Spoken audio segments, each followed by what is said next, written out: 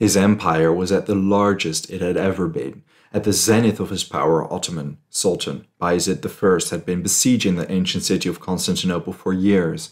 It would be his greatest victory, boosting the prestige of the Ottomans. The Byzantine emperor had even fled the city to appeal to Christian courts to send a relief force.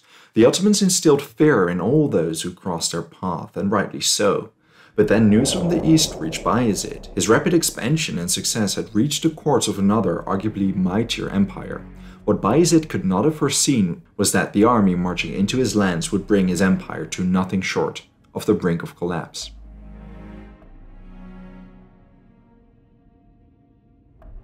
In 1396 at Nicopolis, Sultan Bayezid's forces attained a great victory over a combined crusader force commanded by Hungarian King Sigismund. This victory not only cemented the Ottomans' position south of the Danube, it also ended the Bulgarian Empire and isolated Constantinople from its European allies. After his victory, Bayezid besieged the city and its mighty fortifications, planning to take his time. The situation to the Byzantines was so perilous that Emperor Manuel II traveled to the French and English courts, trying to garner sympathy for his cause and have the siege be relieved by a new crusader army. Manuel could not have known that Constantinople's relief would not come from the west, but from the east. Bayezid's expansion had not gone unnoticed among other rulers in the region. Rulers of smaller states such as the Empire of Trebizond were fearful of the ever-expanding Ottomans and tried to pacify them with recurring tributary payments. But at its eastern border lay something different, the enormous Timurid Empire, an heir of the Mongols. Whereas Bayezid had been incredibly successful in subjugating the Balkan rulers and expanding his empire both on Anatolia and Rumelia, Timur had made similar name for himself in Central Asia. By 1398, he was planning his invasion of India when several dethroned beys of Anatolian principalities arrived at his court in Samarkand. Worried about the growing contender, he demanded Bayezid recognize him as a suzerain, which the Sultan unequivocally refused. Instead, Bayezid wrote to the Caliph of Cairo to grant him the title Sultan of Rum, a provocation that could not go unanswered. As Timur began his trek westward, Bayezid was still patiently besieging Constantinople. Finally, in 1400, Timur reached the Ottoman Empire's eastern border, capturing the city of Sivas. He made sure Bayezid knew of his doings. He received Bayezid's envoys at Sivas and made a spectacular happening of reviewing his troops in front of the envoys.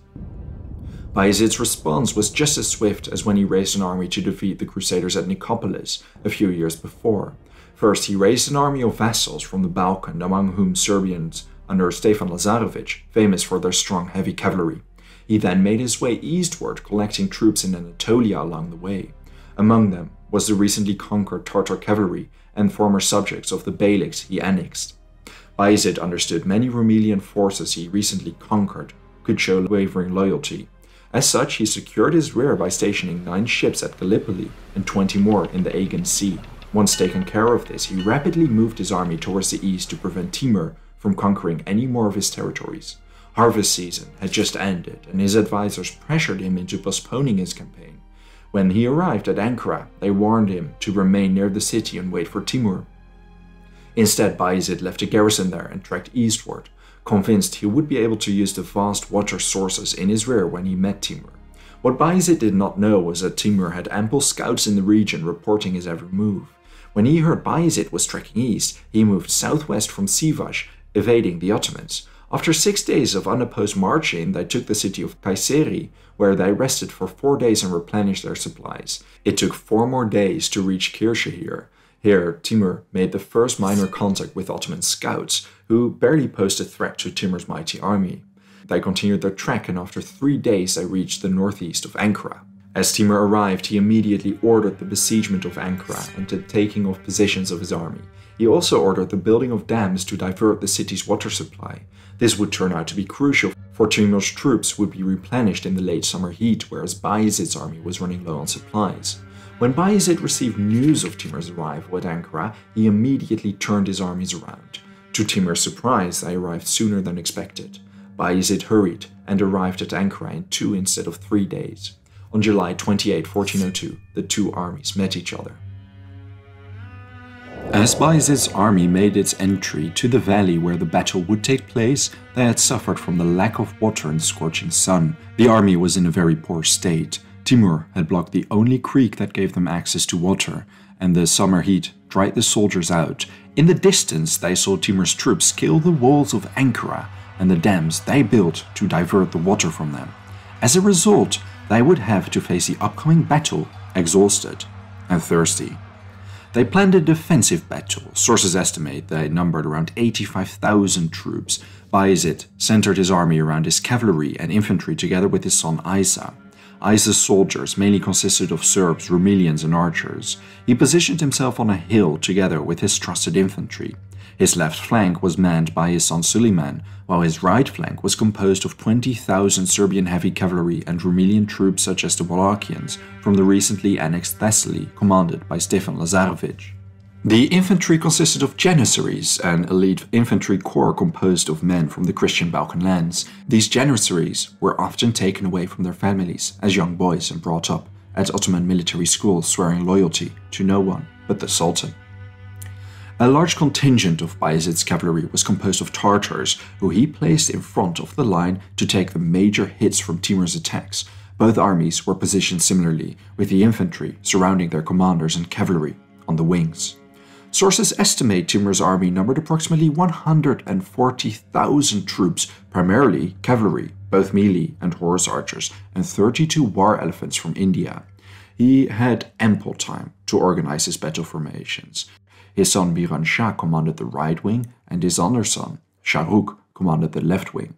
His army was strengthened by several exiled Ottoman beys, namely the emirs from Aydin, Saruhan, Menteşe, and Jermian. Bayezid's command to his Anatolian left flank to launch a large attack marked the start of the battle. Immediately, the Ottomans knew what they were in for, as Timurid horse archers chipped away at the cavalry charge.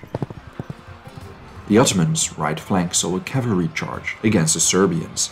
In their heavy armor, they held firm, easily repelling the light armored Timurid horsemen. Up to 3 times Lazarevic broke through Timurid ranks, each time facing large reinforcements sent by Timur. Finally, when he risked breaking through and getting cut off from the main Ottoman army, Bayezid ordered Lazarevic to retreat, a costly but strategically necessary maneuver. Chronicles reveal even Timur exclaimed, "The wretches fight like lions," as a testament to their tenacity. Being attacked on their left flank by Timurid reinforcements, the Serbian cavalry was finally pushed back, exposing Bayezid's right contingent of janissaries.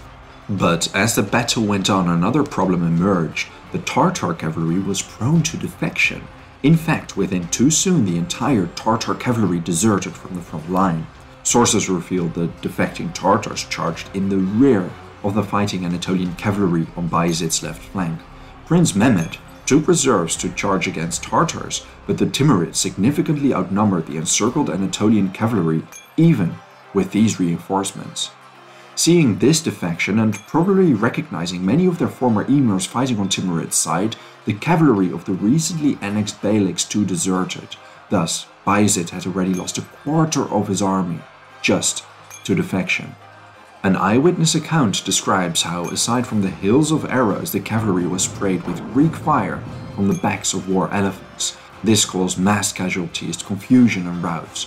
Bayezid suffered approximately 15,000 losses at this point, and Suleiman ordered a retreat to prevent the complete destruction of his cavalry.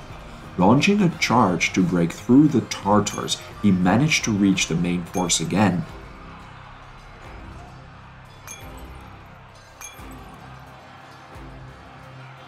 But seeing the battle around him, Suleiman and his youngest brother Mehmed figured there was no winning the battle anymore. Together with their soldiers, they retreated from the battlefield altogether, leaving Bayezid behind. Lazarevic's cavalry on the right wing managed to hold back the advancing Timurid cavalry. Frankly, they had been the most successful unit fighting on Bayezid's side so far. But when they realized the Anatolians had defected, they too returned to their original lines and charged against the Anatolians. But soon after engaging them in battle, they learned Suleiman's cavalry had withdrawn from the battlefield entirely. The Serbs saw no hope for a victory. Lazarevic tried to convince the Sultan to flee, but he refused. Instead, he retreated to the hill in their rear, trying to find strategic high ground to fend off the attacks. Lazarevic and his Serbian cavalry were not planning to make a costly last stand and retreated from the battlefield as well. Merely left behind with his janissaries and around 1,000 horsemen, the Sultan was utterly surrounded by Timur's troops. The janissaries held firm, and hours upon hours they kept fighting against the Timurid troops trying to get on the hill.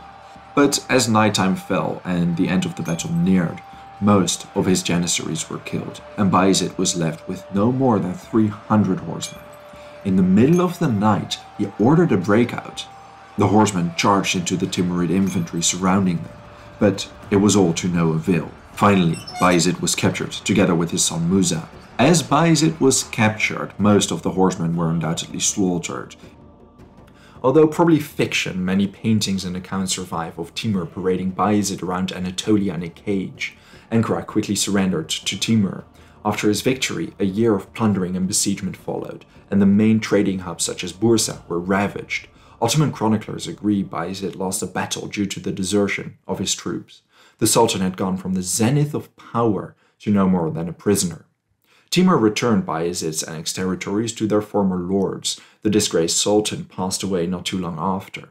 After his death, the so-called Ottoman interregnum broke out, a civil war between the brothers Suleiman, Isa, Mehmed, and Musa. If you would like to know more about the political history preceding and following the Battle of Ankara, check out my video on the history of the Ottoman Empire before the siege of Constantinople in 1453. Thank you very much for watching this video. If there's a topic or event you would like to know more about, let me know your thoughts in a comment. I would also really like to thank all my patrons and channel members for their generous support. If you enjoy House of History and want to support my work, consider joining me on Patreon. For just $1 a month, you already gain access to exclusive videos and behind the scenes.